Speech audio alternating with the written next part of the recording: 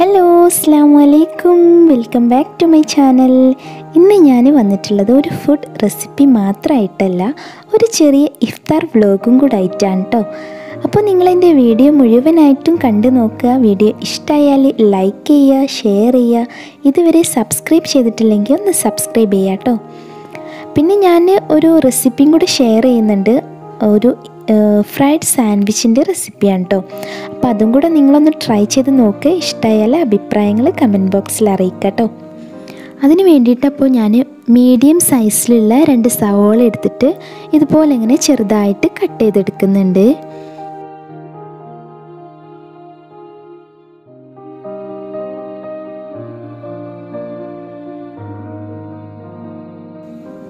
പിന്നെ ഒരു കുക്കുംബറിൻ്റെ ഹാഫ് എടുത്തിട്ടുണ്ട്, അതും ഞാൻ ഇതുപോലെ തന്നെ ചെറുതായിട്ട് കട്ട് ചെയ്ത് കൊടുക്കുന്നുണ്ട്. പിന്നെ എത്രയാണോ നിങ്ങൾ ഉണ്ടാക്കുന്നത് അതിൻ്റെ ക്വാണ്ടിറ്റി ഒക്കെ അതിനനുസരിച്ചിട്ട് കൂട്ടുക കേട്ടോ. ഇനി നമുക്ക് ഇതിലേക്ക് ആവശ്യമായിട്ടുള്ളത് ഒരു ഡോ ഉണ്ടാക്കണം. അപ്പോൾ അതിന് വേണ്ടിയിട്ട് ഞാൻ ഒരു പാത്രം എടുത്തിട്ടുണ്ട്, അതിലേക്ക് 1 കപ്പ് മൈദ ആഡ് ചെയ്യുന്നുണ്ട്. പിന്നെ കുറച്ച് ഉപ്പ് ആഡ് ചെയ്യുന്നുണ്ട്. എന്നിട്ട് കുറേശ്ശെ വെള്ളം ഒഴിച്ചിട്ട് നമ്മളിത് കുഴച്ചെടുക്കുക. നമ്മൾ ചപ്പാത്തിക്കൊക്കെ കുഴച്ചെടുക്കുന്ന ആ ഒരു രീതിയിൽ കുഴച്ചിട്ടെടുക്കുക കേട്ടോ.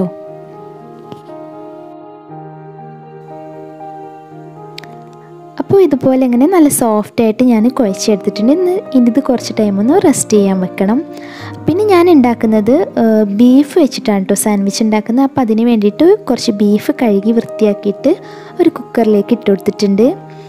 പിന്നെ അതിലേക്ക് ഇഞ്ചി, പച്ചമുളക്, വെളുത്തുള്ളിയൊക്കെ പേസ്റ്റ് ആക്കിയിട്ടുള്ളത് കുറച്ച് ആഡ് ചെയ്തു. പിന്നെ ഒരു ചെറിയ പീസ് തക്കാളി ആഡ് ചെയ്തു, അതുപോലെ തന്നെ ചെറിയൊരു പീസ് സവാള ആഡ് ചെയ്തു. പിന്നെ ആവശ്യത്തിന് ഉപ്പ്, മുളക് പൊടി, പിന്നെ കുറച്ച് മഞ്ഞൾപ്പൊടിയും പിന്നെ കുറച്ച് മല്ലിപ്പൊടിയും കൂടെ ആഡ് ചെയ്ത് കൊടുക്കുന്നുണ്ട്. എന്നിട്ട് ഒരു ഇച്ചിരി വെള്ളം കൂടെ ആഡ് ചെയ്തിട്ട് ഇത് നമ്മൾ വേവിച്ചെടുക്കണം. അപ്പോൾ ഞാനിത് വേവിക്കാൻ വെച്ചിട്ടുണ്ട്. അപ്പോൾ ഇതൊന്ന് വെന്ത് വരട്ടെ കേട്ടോ. പിന്നെ ഇന്ന് നമ്മൾ ചിക്കൻ കറിയാണ് ഉണ്ടാക്കുന്നത്. അപ്പോൾ അടുപ്പത്ത് ഇങ്ങനെ മമ്മി ചിക്കൻ കറി റെഡിയാക്കുന്നുണ്ട്. അപ്പോൾ അതിന് വേണ്ടിയിട്ട് ഇങ്ങനെ സവോള, തക്കാളി, പച്ചമുളക്, കറിവേപ്പില, പിന്നെ ഇഞ്ചി, പച്ചമുളക്, വെളുത്തുള്ളി പേസ്റ്റുകളൊക്കെ ആഡ് ചെയ്തിട്ടുണ്ട്. ഇനി ഇതിലേക്ക് ഇങ്ങനെ പൊടികളൊക്കെ ആഡ് ചെയ്തിട്ട് ജസ്റ്റ് മിക്സ് ചെയ്തെടുക്കുക.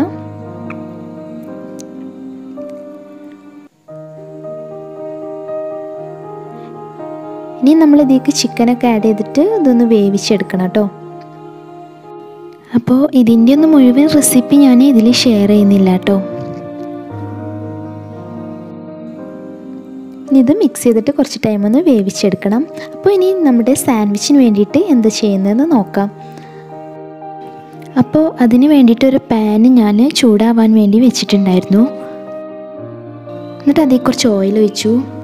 നേരത്തെ കട്ട് ചെയ്ത് വെച്ചിട്ടുണ്ടായിരുന്ന സവോള അതിൽ ആഡ് ചെയ്ത് കൊടുക്കുന്നുണ്ട്. ഇനി ഇത് ജസ്റ്റ് ഒന്നിങ്ങനെ മിക്സ് ചെയ്ത് കൊടുക്കുക. പിന്നെ വല്ലാണ്ടങ്ങ് വാട്ടിയെടുക്കണ്ട കേട്ടോ, ജസ്റ്റ് ആ ഒരു പച്ചക്കുത്ത് പോവാൻ വേണ്ടിയിട്ടാണ് ഇങ്ങനെ ചെയ്യുന്നത് കേട്ടോ. ഇനി ഞാൻ ഇതിലേക്ക് കുറച്ച് ഉപ്പ് ആഡ് ചെയ്യുന്നുണ്ട്. അപ്പോൾ ഞാൻ കുറച്ചും കൂടെ ഉപ്പ് ആഡ് ചെയ്തിട്ട് ഒന്ന് മിക്സ് ചെയ്തിട്ട് കുറച്ച് ടൈം ഒന്നിങ്ങനെ അടച്ചു വെച്ചിട്ട് വേവിച്ചെടുക്കുന്നുണ്ട്. ആ സവോളയുടെയൊക്കെ ആ ഒരു പച്ചമണം പോവാൻ വേണ്ടിയിട്ടാണ് കേട്ടോ. ജസ്റ്റ് ചെറുതായിട്ടൊന്ന് നമ്മൾ വാട്ടിയെടുക്കുന്നേ ഉള്ളൂ കേട്ടോ.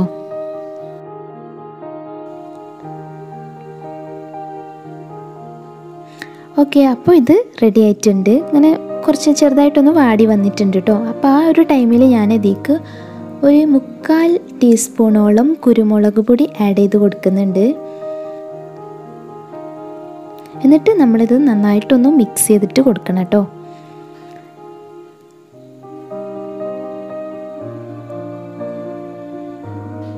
പിന്നെ ഞാൻ ഇതിലേക്ക് കുറച്ച് ഇഞ്ചി, പച്ചമുളക്, വെളുത്തുള്ളിയുടെ പേസ്റ്റ് ഒരു ഇച്ചിരി ആഡ് ചെയ്ത് കൊടുക്കുന്നുണ്ട്. അത് നിർബന്ധമില്ല കേട്ടോ, ഞാനിവിടെ ചതച്ച് വെച്ചത് ഉണ്ടായതുകൊണ്ട് കുറച്ചൊന്ന് ആഡ് ചെയ്ത് കൊടുക്കുകയാണ്.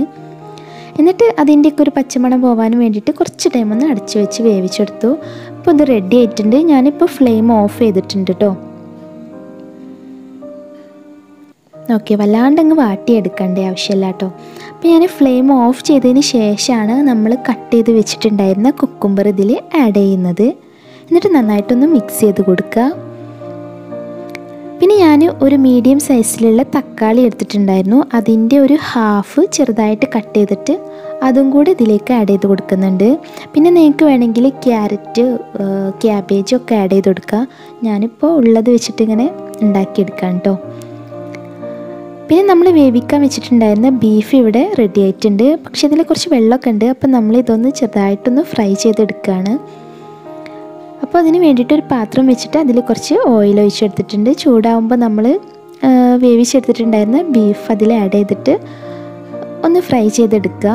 ഇങ്ങനെ ചെയ്യുന്നതായിരിക്കും നല്ലത് കേട്ടോ. അപ്പോഴാണ് ആ ഒരു മസാലയ്ക്ക് ആ ബീഫിൽ പിടിച്ചിട്ട് ആ ഒരു ടേസ്റ്റ് കിട്ടുള്ളൂ കേട്ടോ. ഇനി അത് റെഡി ആയപ്പോൾ ഞാൻ അതൊന്ന് ജസ്റ്റ് മിക്സിയുടെ ജാറിലിട്ടിട്ട് ഒന്ന് ക്രഷ് ചെയ്തെടുക്കുന്നുണ്ട്.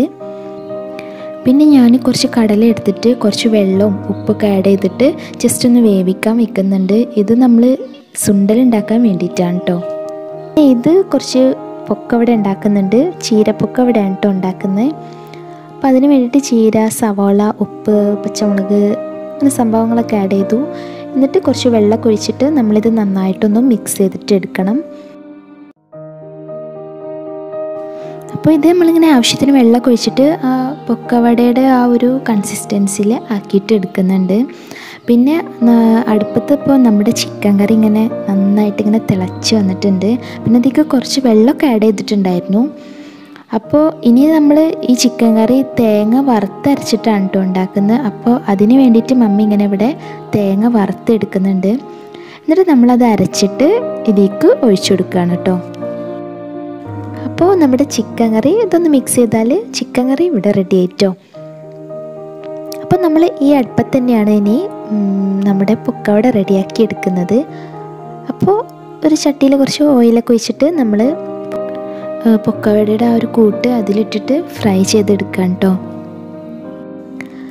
പിന്നെ മമ്മി ഇവിടെ പത്തിരി പരത്തുന്നുണ്ട്. അപ്പോൾ അത് ഇങ്ങനെ പത്തിരി പലകയിലാണ് കേട്ടോ പരത്തിയെടുക്കാറുള്ളത്. ഞാനാണെങ്കിൽ ഇങ്ങനെ പ്രസ്സിലാണ് പരത്താറുള്ളത്. മമ്മിക്ക് ഇങ്ങനെ പത്തിരി പലകയിൽ പരത്തിയെടുക്കുന്നതാണ് കേട്ടോ ഇഷ്ടം. നേരത്തെ നമ്മൾ കുഴച്ച് വെച്ചിട്ടുണ്ടായിരുന്ന ആ ഒരു ഡോ ആണ് നമ്മുടെ സാൻഡ്വിച്ചിന് വേണ്ടിയിട്ടുള്ള. അപ്പോൾ അത് ഞാൻ ജസ്റ്റ് ഒന്നും കൂടെ ഒന്ന് കുഴച്ചിട്ട് ഇങ്ങനെ 3 ബോൾസ് ആക്കിയിട്ട് എടുക്കുന്നുണ്ട്. അപ്പോൾ ഞാൻ 3 എണ്ണമാണ് ഉണ്ടാക്കുന്നത്. 3 എണ്ണം ഉണ്ടാക്കിയാൽ അത് 6 പേർക്ക് കഴിക്കാനുള്ളത് ഉണ്ടാവും കേട്ടോ. ഇനി ഞാൻ അതിങ്ങനെ പരത്തിയെടുക്കുന്നുണ്ട്. പിന്നെ നമ്മൾ പരത്തിയെടുക്കുമ്പോൾ അങ്ങനെ നല്ല റൗണ്ട് ഷേപ്പിൽ കിട്ടണം അങ്ങനെയൊന്നുമില്ല കേട്ടോ. പിന്നെ സ്ക്വയറിൽ കിട്ടണമെങ്കിൽ കുറച്ചുകൂടെ നല്ലതായിരിക്കും. അപ്പം ഞാൻ ജസ്റ്റ് ഇങ്ങനെ അത് പരത്തിയെടുക്കുന്നുണ്ട്.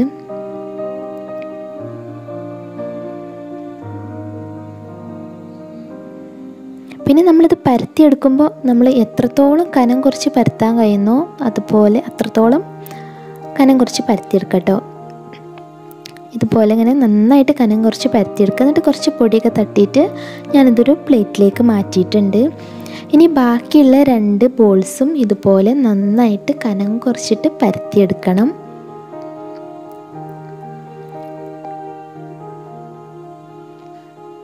ഇനി നമുക്കിതിൻ്റെ ഫില്ലിങ്സ് റെഡിയാക്കാം. അപ്പം ഞാൻ നേരത്തെ റെഡിയാക്കിയിട്ടുണ്ടായിരുന്ന ഒരു സവാളയുടെ കൂട്ടിലേക്ക് നമ്മൾ ക്രഷ് ചെയ്ത് വെച്ചിട്ടുണ്ടായിരുന്ന ബീഫ് ആഡ് ചെയ്തിട്ട് നന്നായിട്ടൊന്ന് മിക്സ് ചെയ്ത് കൊടുക്കുന്നുണ്ട് കേട്ടോ.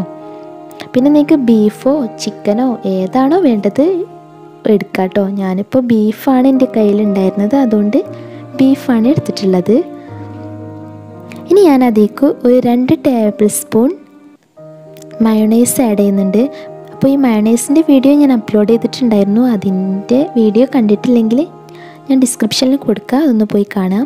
പിന്നെ ഞാൻ അതിലേക്ക് കുറച്ച് ടൊമാറ്റോ സോസ് ആഡ് ചെയ്തു. പിന്നെ കുറച്ച് ചില്ലി സോസും കൂടെ ആഡ് ചെയ്തിട്ടുണ്ട്. അത് ഓപ്ഷണലാണ്. പിന്നെ നിങ്ങൾക്ക് ഏത് സോസിൻ്റെ ഫ്ലേവറാണോ കൂടുതൽ ഇഷ്ടം അത് കൂടുതലായിട്ട് ആഡ് ചെയ്യാം കേട്ടോ. ഇനി ഞാൻ നേരത്തെ നമ്മൾ പരത്തിയെടുത്തിട്ടുള്ള ആ ഒരു മൈദയുടെ പത്തിരി എടുത്തിട്ട് അതിൻ്റെ മുകളിലായിട്ട് ഒരു ബ്രെഡ് സ്ലൈസ് സൈഡൊക്കെ കട്ട് ചെയ്തിട്ടുണ്ട് കേട്ടോ. അപ്പോൾ അതൊന്ന് വെച്ച് കൊടുക്കുന്നുണ്ട്. എന്നിട്ട് നമ്മൾ കുറച്ച് മയോണൈസ് അതിൻ്റെ മേലെ സ്പ്രെഡ് ചെയ്ത് കൊടുക്കുക. ഇനി അതിൻ്റെ മുകളിലായിട്ട് നമ്മൾ നേരത്തെ റെഡിയാക്കിയിട്ടുള്ള സാൻഡ്വിച്ചിൻ്റെ കൂട്ട് വെച്ച് കൊടുക്കാം. പിന്നെ അത് വെച്ച് കൊടുക്കുമ്പോൾ വല്ലാണ്ടങ്ങ് ഓവറായിട്ട് വെച്ച് കൊടുക്കണ്ട കേട്ടോ. ഞാനിപ്പോൾ ഇത് കുറച്ച് ഓവറായിട്ടുണ്ടായിരുന്നു. അങ്ങനെ ആകുമ്പോൾ കുറച്ച് റിസ്ക്കാണ് നമ്മളിത് ഇങ്ങനെ കവർ ചെയ്തെടുക്കുമ്പോൾ കേട്ടോ. ഇനി ഞാനൊരു ബ്രെഡ് സ്ലൈസും കൂടെ എടുത്തിട്ട് അതിൽ കുറച്ച് ടൊമാറ്റോ സോസും കൂടെ സ്പ്രെഡ് ചെയ്ത് കൊടുക്കുന്നുണ്ട്. ഇനി അതിൻ്റെ മുകളിൽ വെച്ചിട്ട് നമ്മൾ ഈ ഒരു മൈദയുടെ ആ ഒരു പത്തിരി വെച്ചിട്ട് ഇത് നന്നായിട്ടൊന്ന് കവർ ചെയ്തിട്ട് എടുക്കണം. കുറച്ച് ടൈറ്റായിട്ട് തന്നെ കവർ ചെയ്തെടുക്കുക കേട്ടോ. പിന്നെ എനിക്ക് നിങ്ങളോട് പറയാനുള്ളത് ഒരുപാട് താങ്ക്സ് ആണ്. ഇതിനു മുന്നേ ഞാൻ അപ്ലോഡ് ചെയ്തിട്ടുണ്ടായിരുന്ന പല റെസിപ്പീസും പലരും ട്രൈ ചെയ്തിട്ട് നല്ല നല്ല അഭിപ്രായങ്ങളും അതുപോലെ പലരും ഫോട്ടോസൊക്കെ ഷെയർ ചെയ്തിട്ടുണ്ടായിരുന്നു. അപ്പോൾ അതൊക്കെ കണ്ടപ്പോൾ ഒരുപാട് സന്തോഷം തോന്നി. അപ്പോൾ ഇനി മുന്നോട്ട് നിങ്ങളുടെ ഭാഗത്തു നിന്നുള്ള എല്ലാ സപ്പോർട്ടും ഇതുപോലെ ഉണ്ടായിരിക്കണം കേട്ടോ.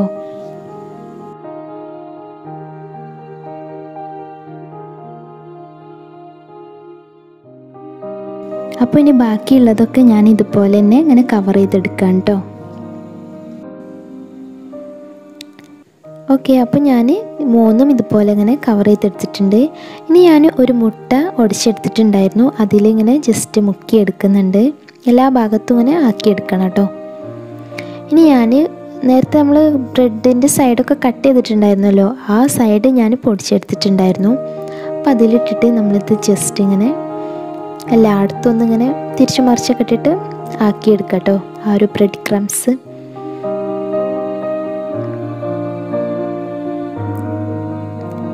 പിന്നെ നന്നായിട്ട് ടൈറ്റായിട്ട് നമ്മളിത് ചെയ്തിട്ടില്ലെങ്കിൽ ചിലപ്പോൾ ഇങ്ങനെ ഒരു അതിൻ്റെ ഉള്ളിൽ ഇങ്ങനെ ഒരു എയർ ഉണ്ടാവും. അപ്പോൾ അത് ജസ്റ്റ് ഒന്നിങ്ങനെ വിരൽ വെച്ചിട്ട് നമ്മളൊന്നിങ്ങനെ പ്രസ് ചെയ്ത് കൊടുക്കുക. പക്ഷേ ഇങ്ങനെ ഓട്ടയൊന്നും ആവരുത് കേട്ടോ. അപ്പോൾ ബാക്കിയുള്ളതൊക്കെ ഞാൻ ഇതുപോലെ തന്നെ ചെയ്തിട്ട് എടുക്കുകയാണ്.